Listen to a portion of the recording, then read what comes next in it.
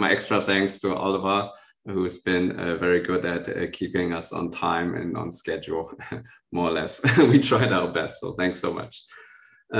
Okay, so what's new in this report? So we started out from an annual review of economics piece, and we took out sort of some elements of it. We kept it a bit tighter and took out a sort of framework along which we can classify the papers, sort of introduce a taxonomy, and we updated it to reflect sort of new developments. So if you're interested in sort of a bit more background, you know, that review is also quite complementary to this one.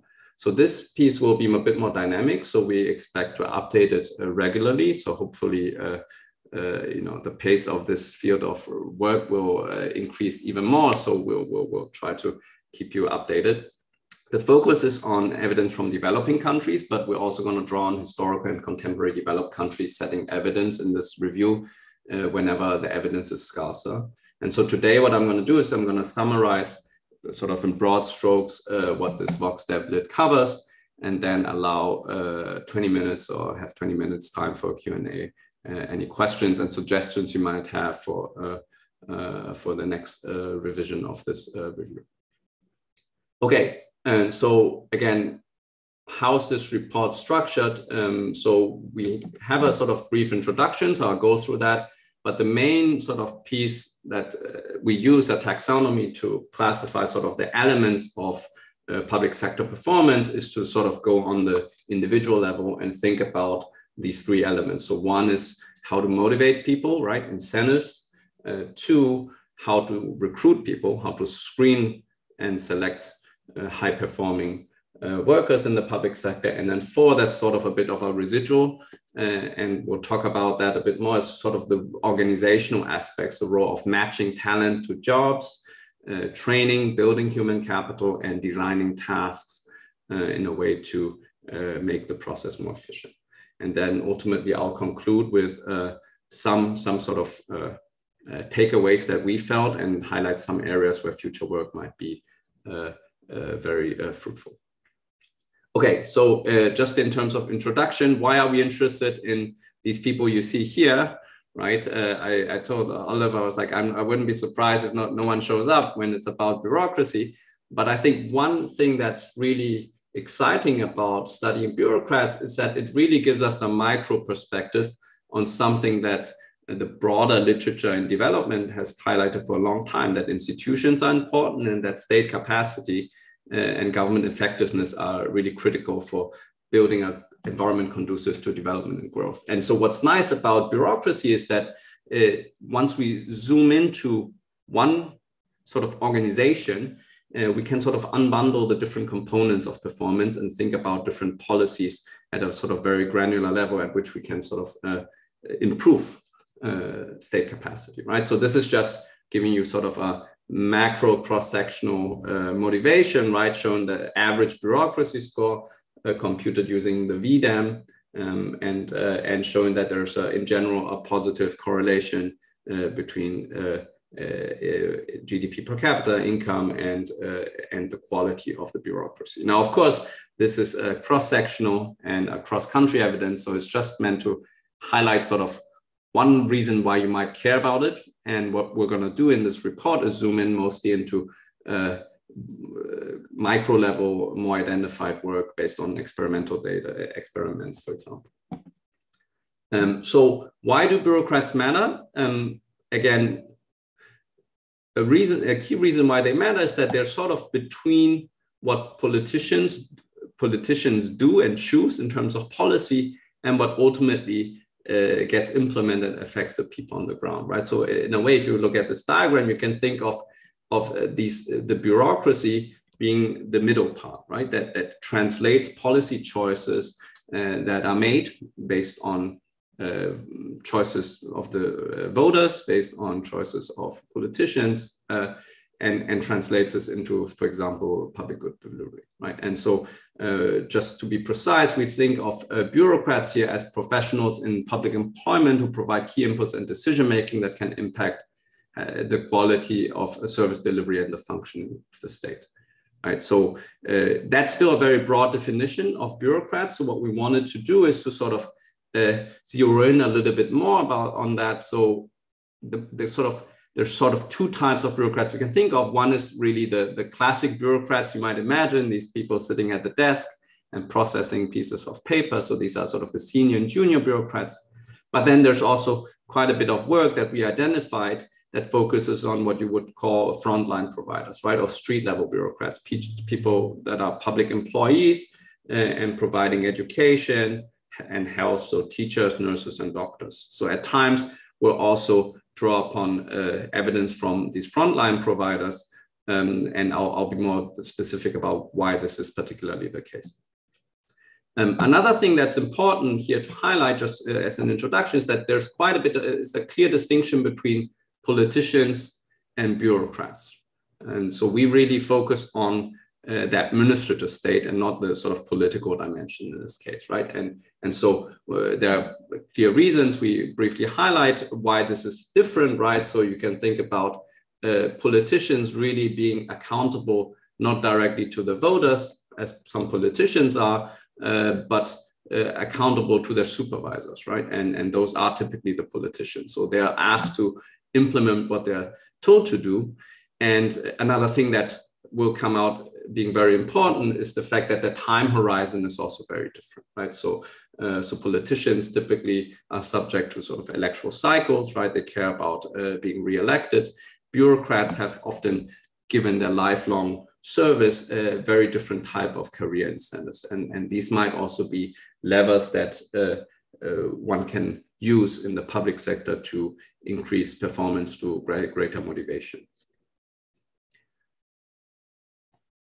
Okay, so then we can sort of go right into the different building blocks of bureaucrat performance. So as I mentioned, there are sort of three groups, broadly speaking. One is incentives, then there's selection, and then sort of organizational design, right?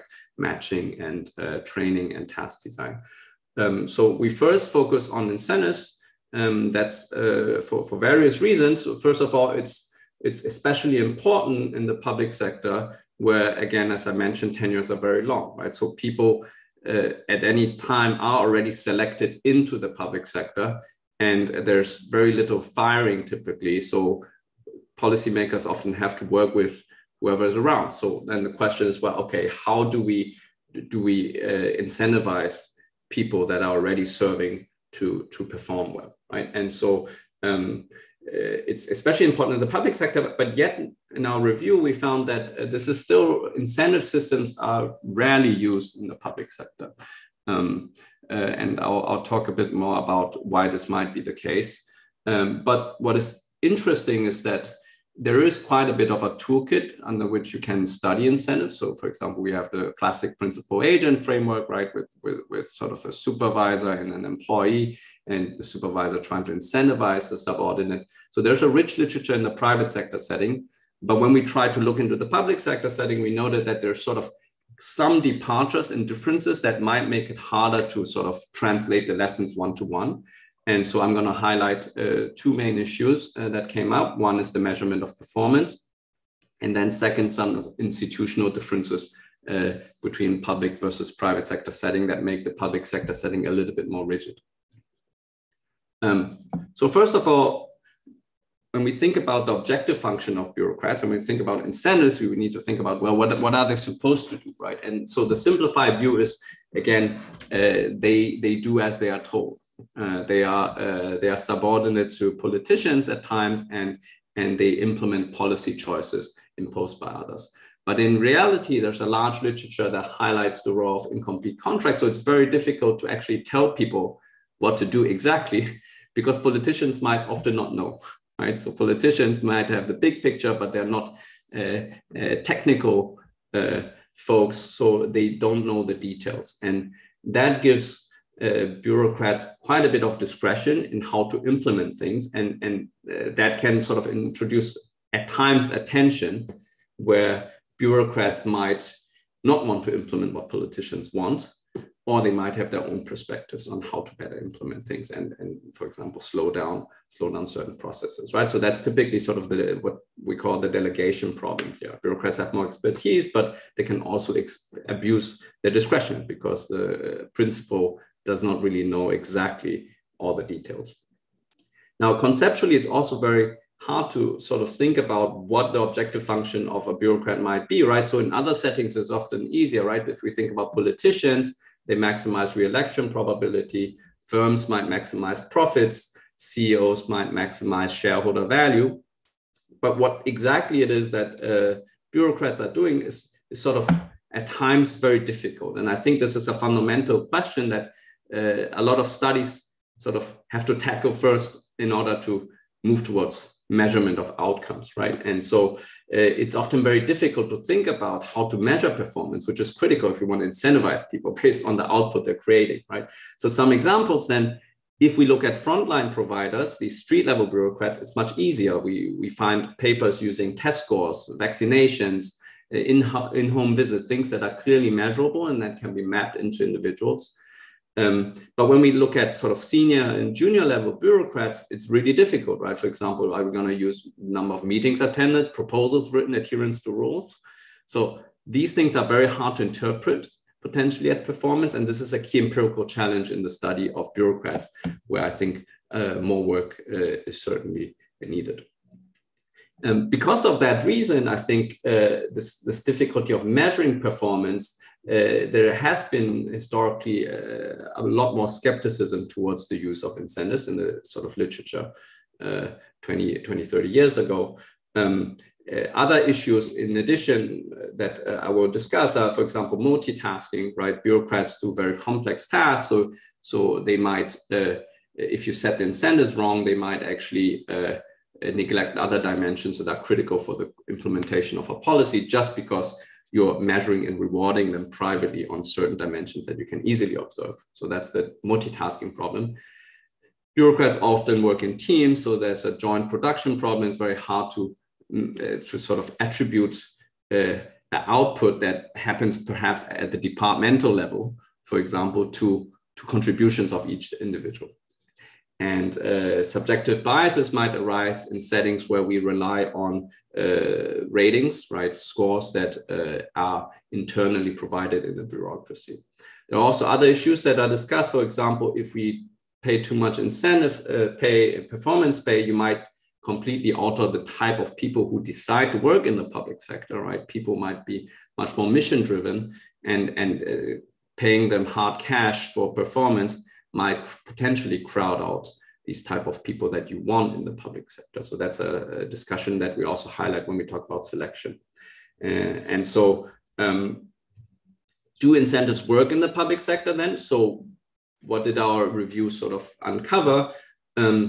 We find that most of the work, because it's so hard to measure performance, has to sort of trade off by zeroing in on things that can be measured, right? So bureaucrats, focusing on bureaucrats and frontline providers with narrow functions. So when we look at research on frontline providers, for example, people often look at teachers, where you have test scores, attendance, health workers, you have home visits, vaccines administered, and so on. Tax collectors is another one that has been very fruitful in recent years, focusing on the collection of revenue, right, by local tax officers. And so these are things that can be measured. And then once we have the measurement in place, we can think about sort of playing around with different incentive structures and see how they affect performance.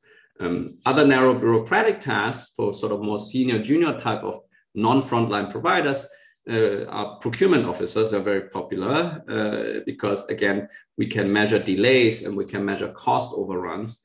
And again, narrowly defined tasks, right? So think about officers processing social security applications, things that are very standardized and where you can measure everything that the bureaucrat sees as well, right? And sort of have a less ambiguous interpretation of what is high performance. When we look at senior civil servants, it's much harder because, again, they're not doing very narrow tasks by the nature of their seniority. So here, one approach has been to use subjective evaluations, right? So sort of 360 evaluations you might have seen in the private sector. And I'll talk a bit more about sort of potential drawbacks there later on. But that work, by and large, using all the sorts of measurements that I discussed, shows that incentives, if they're well calibrated and tailored to the public sector settings, do matter and do give you more performance. So incentives seem to also work in the public sector. Now, let me just give you sort of a little case study in terms of, I didn't know exactly how to proceed here, but I wanted to sprinkle in some evidence to give you a flavor of sort of the type of things we zero in and discuss.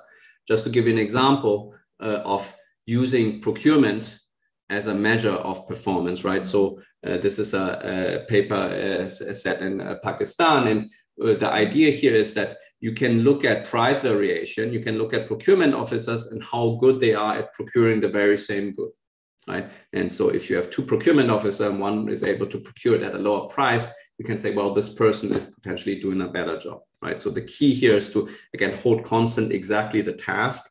And so here's just an example showing you the different types of things that people might procure, right? So things are pretty specific, right? Soap, right? And even among these very narrow definitions of items, you do see quite a bit of performance differences, price dispersion, right? And so once you have that measurement in place, what you can then do is you can think about changing incentives or the processes in the bureaucracy and look at what it does to the outcome of interest, right? So in this paper, for example, the procurement process is essentially streamlined in a way that certain hold-up situations are alleviated. So the procurement officer can proceed faster and has more autonomy, doesn't need to get as much approval as in the past. And what this paper does is it randomly introduces sort of that reform, if you will, and shows that increasing autonomy to these procurement officers by sort of streamlining the process helps reduce procurement prices by 9%, right? So this is just an example of using one way of measuring performance and then figuring out the variation to look at how certain things affect bureaucratic performance. So in the paper, we have a lot of these type of examples that we use to highlight sort of what we think are sort of very interesting and novel approaches. And so you're welcome to have a closer look at the review piece if you are more interested in this.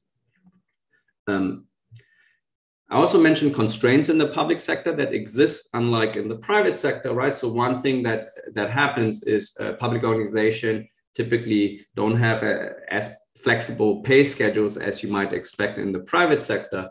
And so, for example, if you know, typically 80% of the variation in pay is explained by the job title when you in developed countries, for example, right? And this is especially the case. The more senior you go, there is not really performance pay, right? So you might be able to incentivize teachers perhaps a little bit and things where you workers where you can measure performance. But the higher you go, the harder it is to really use the salary margin to incentivize people.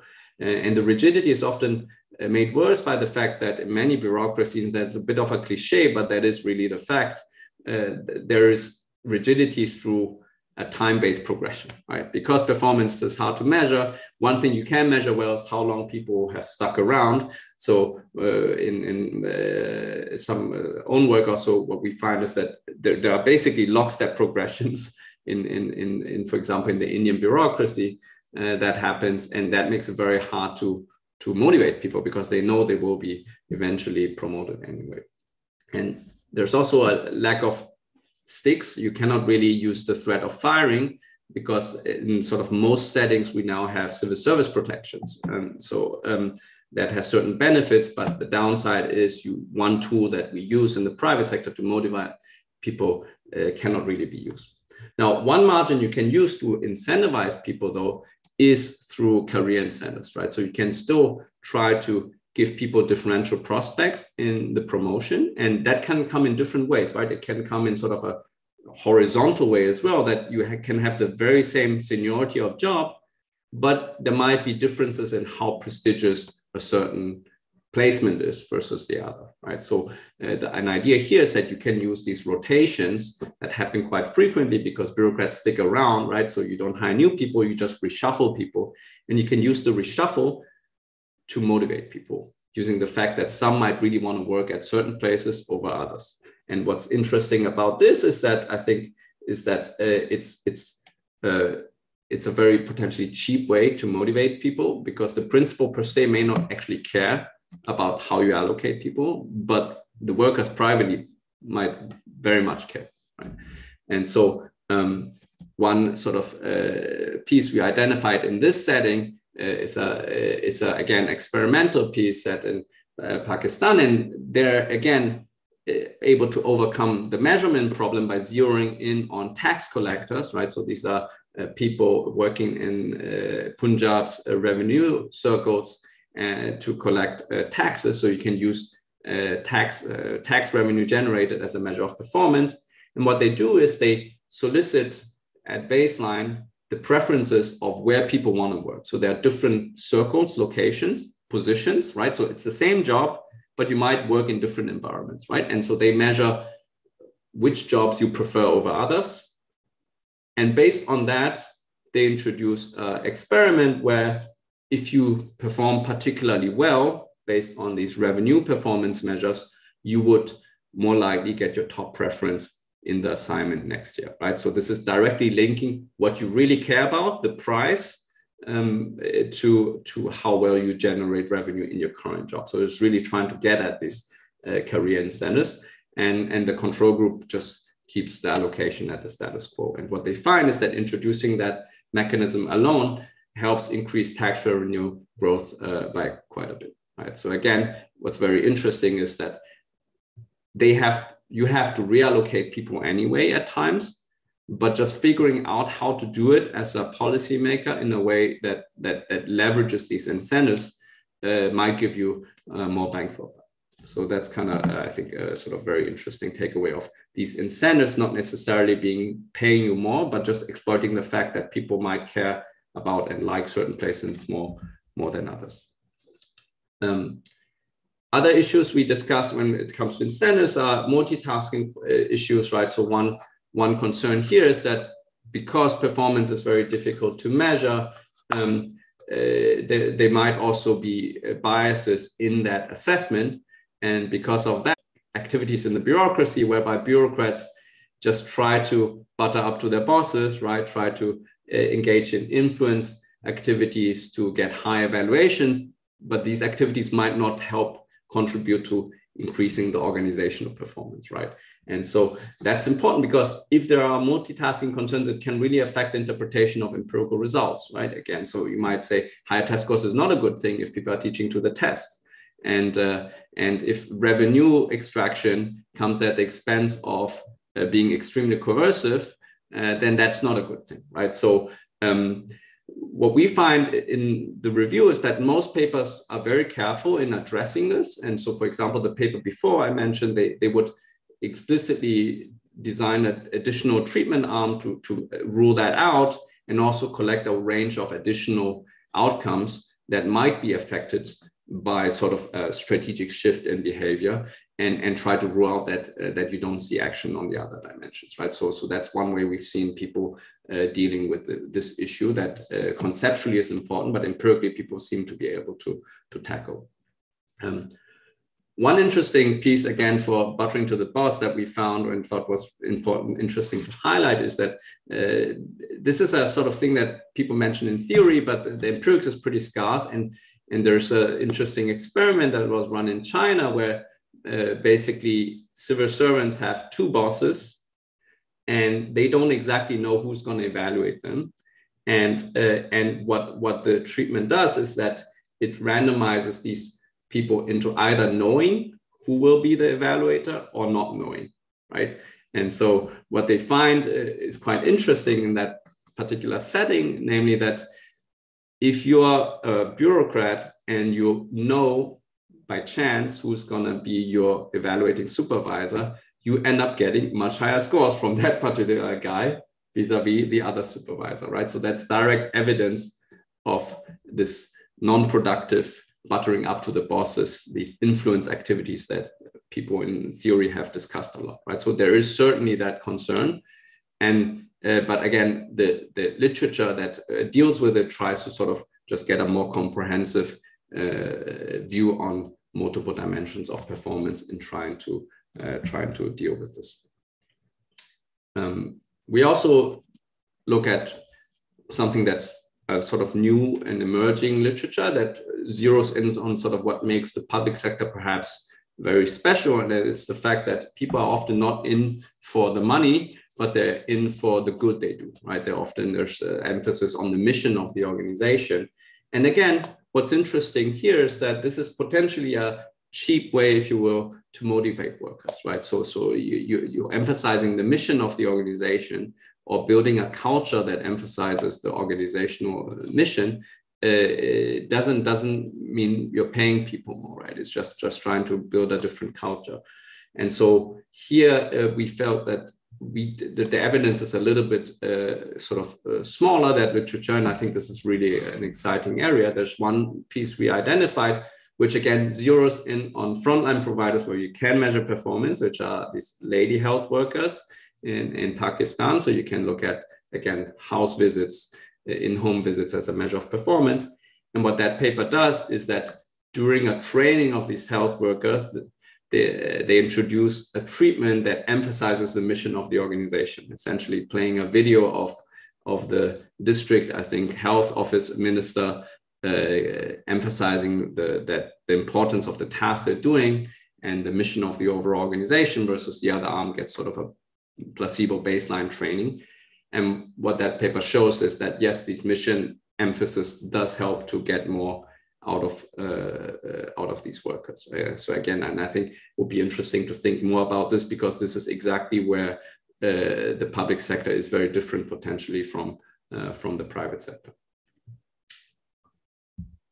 Okay, so when it comes to selection, then we sort of move to the next part in the review. We then say, okay, so we held constant the people we have and thought about how to motivate them. The other thing you can do is just choosing the right people in the first place, right? And in a way, you might say this is a more fundamental question, because if you select people well, so you don't need to monitor them and you don't need to incentivize them, right? And so this opens up this crucial question about what is the right type of people you want to actually have in the organization. And here, so it's quite interesting when we review this literature, there's sort of different places where studies have sort of zeroed in, right? And so first of all, when we think about selection, it's sort of we call it two-sided market, right? So first you need people to apply, right? People need to want to work for you, and then you need to choose them, right? So what this means is that there are sort of two ways to potentially study selection. And so we had this sort of taxonomy. We said, well, there are these studies that randomize sort of ways of attracting people, right? So one way to do it is, for example, to randomize job ads, right? So when you advertise a public sector job, which dimensions do you emphasize, and how does that affect the decision of people to apply? How does it affect the type of people that you attract, right? The second class of studies takes the applicant pool as given, says, okay, suppose you have those, can we change the way we select from the existing pool of people to pick the right people, right? So of course it's two things, but separating them is sort of allows us to get sort of a bit better handle on that.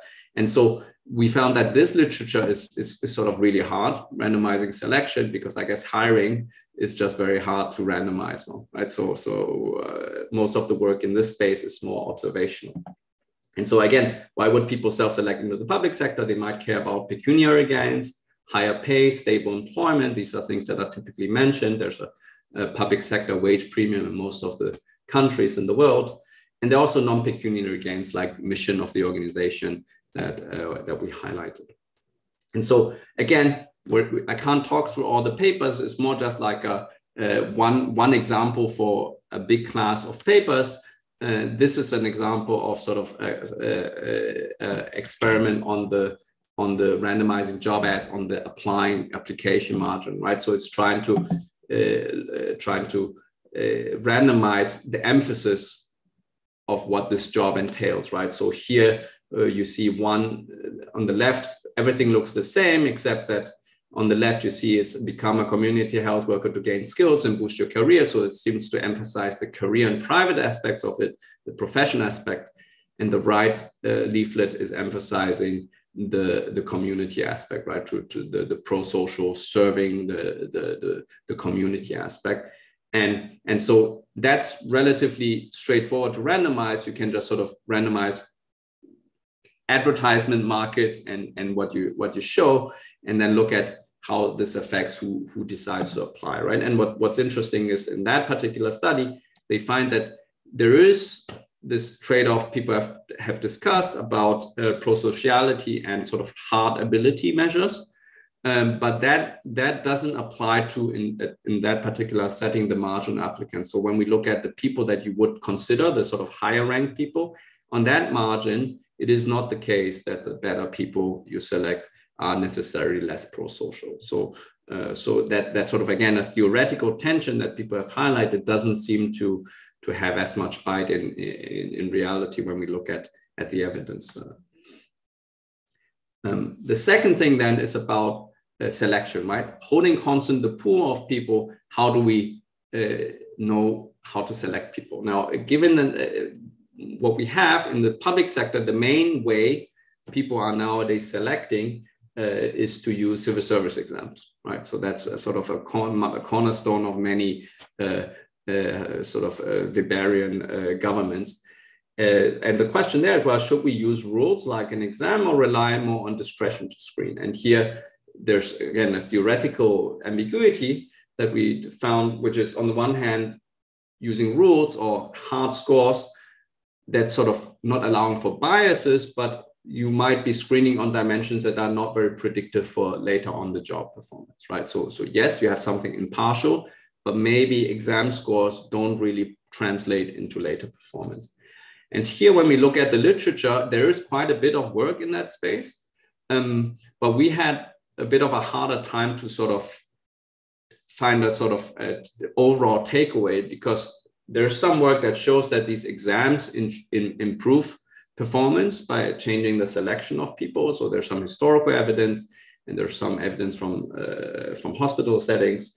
But then there's other studies that are less conclusive at times in very similar industries or settings.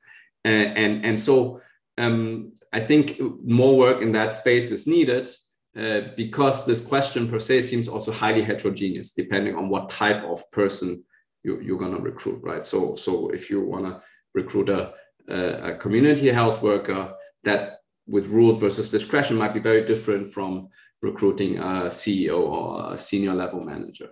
And so another thing that is difficult here is that most of the work is observational. So it's very hard to isolate certain elements very, very clearly, because reforms typically come in a bundle of things.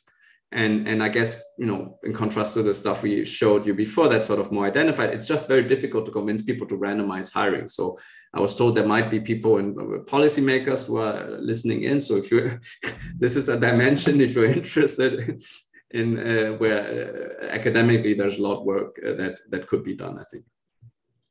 Okay, so I have to wrap up soon, so I'm gonna speed up a little. So the last thing we discuss is really matching. And so, or training or task designs, really a residual, things that go beyond incentives and selection, right? Things that you can do in the organization.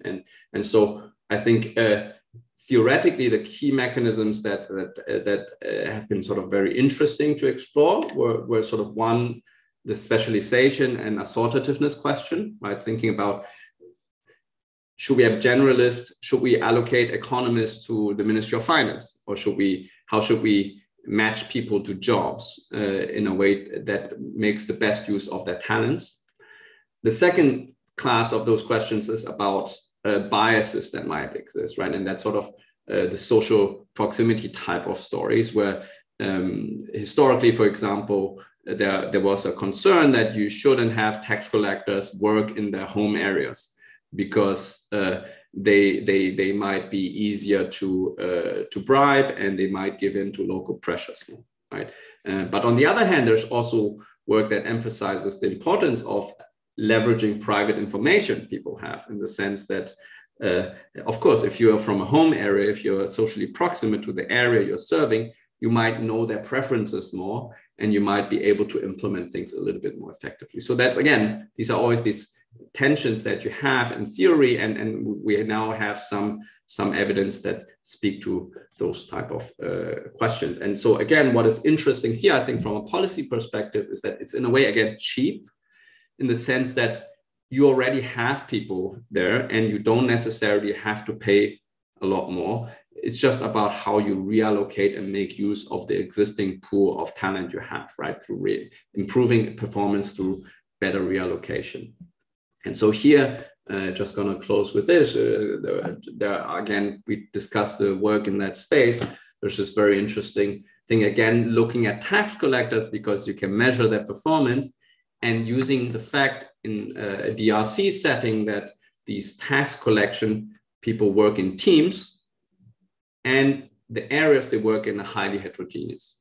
And so what this does is that there's this random allocation of these people that allows you then to estimate which type of matches between teams and where the teams are assigned to are most effective in generating revenue, right? So specifically in this setting, there are people, you're paired up in two.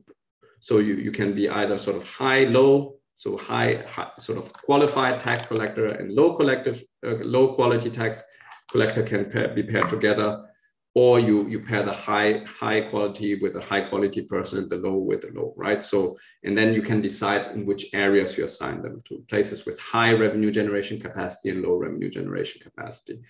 And what this paper finds is that there is actually evidence that assortative allocations are more effective at generating revenue. So specifically in this setting, having both high type tax collectors being assigned to high type households to generate to collect taxes gives you a lot more than just a random allocation. So again, if you were not sure what to do, you might just do it at random or in some ad hoc way. But if we have this information on how which matches are most effective, we can potentially change the policies to get more bang for the buck. Okay, so I'm at 41, so I'm just gonna try to conclude, although I think this is really a work in progress. So this is this wiki nature that I find particularly exciting about these VoxDevLits. So we surveyed this vibrant literature on bureaucracy and development. I think this is really interesting because it's a question that is very hard to tackle, this sort of how do we increase state capacity, because we know it's important for development, but now we can zero in on the organizational and personnel aspects, right? And by doing so, by looking at the bureaucracy, we can contribute to answering this bigger question. And so where are we? Well, in terms of work on incentives, there's a growing body of work, at least in our reading of the literature, that shows that both explicit and implicit incentives work when calibrated to the public sector rigidity and constraints that exist, right? So just translating it one-to-one might be more difficult, but they do work. So I think the skepticism that people had in the past maybe has gone a little bit away given the new empirical work that is around. So on terms of questions of bureaucrat selection, our reading was that literature is still unexplored. And in particular, it would be nice to have more experimental work that allows us to really get at specific dimensions of selection more carefully. So for example, you can think about experimentally varying the weights you assign on different methods of screening, right? Interview versus hard test, and you randomize the weights and see which scheme allows you to select better people. The other thing that we felt is sort of important is the sort of scaling up question, in the sense that a lot of the work we find, by nature of wanting to identify something very carefully and establishing a causal relationship carefully, zeroes in on sort of very specific atomistic treatments, if you will. But of course, organizations are sort of embedded, right? So just to show you, right, that one department works with other departments in lockstep.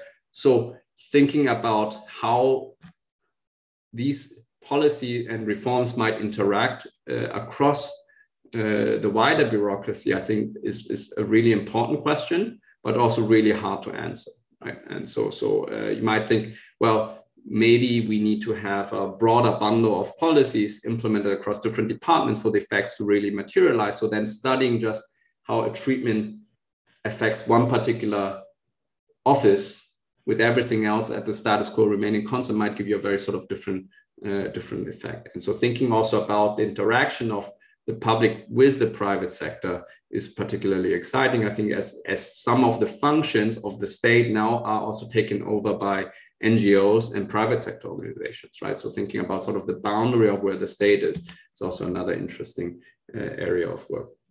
And again, one thing we found is that most of the work that's sort of at the frontier really leverages collaborations with governments and international organizations. And it's because studying bureaucrats requires you to have data, right? So we need internal administrative data. And this is a space where I think academic and policy interests significantly overlap. And so this is a really fruitful area for collaboration. And we look forward to observing, and documenting the progression of this very exciting area of work. And I'm looking forward to hearing your thoughts on our review and what other work you might find interesting. So I'll end here. Thank you very much. Thanks so much for that incredibly interesting presentation. We've had a couple of questions, but if anyone else has anything to ask, now's the time to submit it into the Q&A. We've had one from Raoul, who asks about whether there are any differences in how economics and political science kind of approach the study of bureaucracy empirically. And yeah, whether you have any kind of comments on that. Yeah, so this is a great question. So we've mainly surveyed the economics literature, but in fairness, the political science literature is much bigger in this space, right? So this is a space where economists have just come in and discovered, if you will, that this is an important area to study. I think in the report, we also highlight some review chapters in the political science literature. In general, I think the sort of concerns and differences the questions are very similar that are being studied, I believe. I think one difference is that there's more of a application of toolkits and models in economics that we have seen from private sector settings to the public sector setting, and sort of trying to sort of move, apply these models we know to a setting that we don't know. That's something we don't see in political science because they're just concerned with that question per se. In terms of methods, most of the work at the frontier in political science is very comparable in terms of empirical standards. There's lots of randomized controlled trials as well, and careful measurements. So in a way, it's a good literature to also follow and track, but we had to keep our survey a little bit tighter so it doesn't sort of get out of focus. But I think that's a good question. Great. And then we had one from Galileo, who asks specifically about one of your recent papers, which is on ideological misalignment and how basically when bureaucrats and the politicians that they serve kind of don't see eye to eye on politics, how that can affect the performance of the bureaucrats. And he asks about that specifically in developing countries, where there's kind of widespread patronage, and that might kind of misalign. That misalignment might kind of be exacerbated. And yeah, he asks about kind of quantifying that in other settings, and if that's something you've thought about and what your perspective would be. Yeah, I think that, again, that's a really good question. And that paper, I think that is mentioned here, just to make sure we're all on the same page, is looking at the modern day US setting and exploiting the fact that civil servants, again, stick around. They have civil service protections. So at any point in time, it means that there will be some that disagree maybe politically with who the president is, right? Because they're sticking around and presidents come and go. And we document sort of some performance penalty due to being misaligned that we say is a sort of, we call it a negative morale effect. Now, I think the question is, how do we apply that to a developing country setting? I would say it's a very good question, because the cost of pay, so it's a hard question today. So I think what we do in our paper is we're showing a potential downside of having civil service protections, which means, yes, you protect people from firing and political influence, but you also cannot solve the misalignment problem. And that's a source of friction that we document in a sort of high income setting. Now, I think when we look at lower income setting, and that relates to, again, this heterogeneity, that's very important. I think there it might well be the case that having more political insulation is a good thing, right? So because the counterfactual of solving these misalignment problems would be to have no civil service protections. And there's also some work that shows that civil service protections really are effective in reducing political cycles, in reducing bureaucrat turnover and improving performance. And so I would say there are costs and benefits of it. And in low income settings, the benefits of civil service protections might be larger than the cost of the political misalignment friction that might be introduced. Not sure if I answered that well. Yeah, well, your answer also kind of links quite closely to another question by Vishu, who asked about kind of when there's high reshuffling in these settings, can assurance or more assurance over a tenure have a positive impact on kind of the work of bureaucrats and the overall department? I guess that question specifically talks about higher level bureaucrats who maybe are more exposed to politicians and more at risk of kind of reshuffling. Is that something that you've seen kind of evidence on? I think that's, again, a great question. I would say, again, there's this interesting trade-off, right? It depends on how much, and perhaps there's this sweet spot in the sense that if you fully insulate bureaucrats from political interference, or the ability of politicians to move you around, perhaps, right? Then you have no way of holding them to account, right? To incentivize. If you have too much of it, you might say that's political interference. There are some settings today even where we see people being moved every other month, right? And so you might say that's excessive turnover. And so there's some work. So there's some work that looks at, for example, in the US, in the introduction of civil service protections, that shows that this helps dampen these excessive turnover particularly well. And it's perhaps in settings where turnover is at baseline really high, where having some protections to reduce those turnover can be very beneficial. I think in the Brazilian setting, Diana has a paper on that that holds as well. So again, there's a trade-off, and I think there's potentially a sort of sweet spot, sort of not too much turnover and some control, but not too much that that people can't really learn on the job and get discouraged from investing at all. Great, thanks. We had another question from Nadia, who asked about whether you've come across any work or have thoughts on the production function within an administration, given the differences between the private sector and the public sector. If that's something that you kind of have any thoughts on or comments on, if there's been any work on specifically looking at production functions. Yeah, I think that's a great question, and that relates to the empirical issue that at times an output is a result of lots of inputs coming in, right? And so we observe the final output, but there are all these inputs that fed in, and we don't know how to attribute them. So having a sort of like a production function estimation, I think in the public sector seems potentially very interesting. I haven't come across anything in that flavor. But I think that would be very, very useful if there's a setting where the tasks and the production process is very standardized that would allow you to look at that. I mean, there's some work that shows, for example, in the US that argues or documents empirically that Democrats might be better at spending on certain areas in the public sector, say education, than Republicans.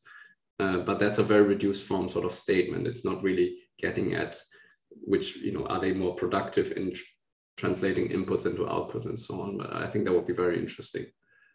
Because at many times what we observe is we have individual level data on bureaucrats. So we know a lot about them, but we cannot map the performance of these individual inputs into individual, we cannot map these individuals into individual performance outcomes. We only have an aggregate outcome. So it's exactly where this type of production function approaches are important. Thanks so much. And thank you everyone for your questions. I think that's all of the questions that we've had through, and I think, yeah, we'll call it a day there. Thanks again to Guo for his amazing presentation.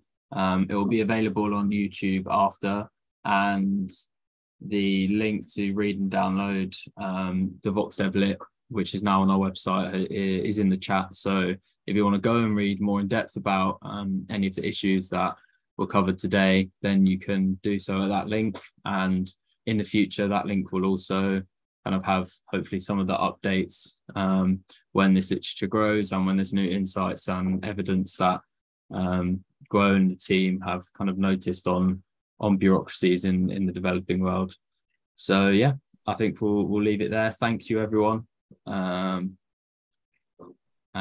if there's been a couple more questions through, but I think we can just send them maybe through to you, Guo, or sure, yeah, yeah, is that all right? Great. So thank you everyone, and yeah, stay tuned for our social media to see when the next launch event is going to be. Thank you, Guo.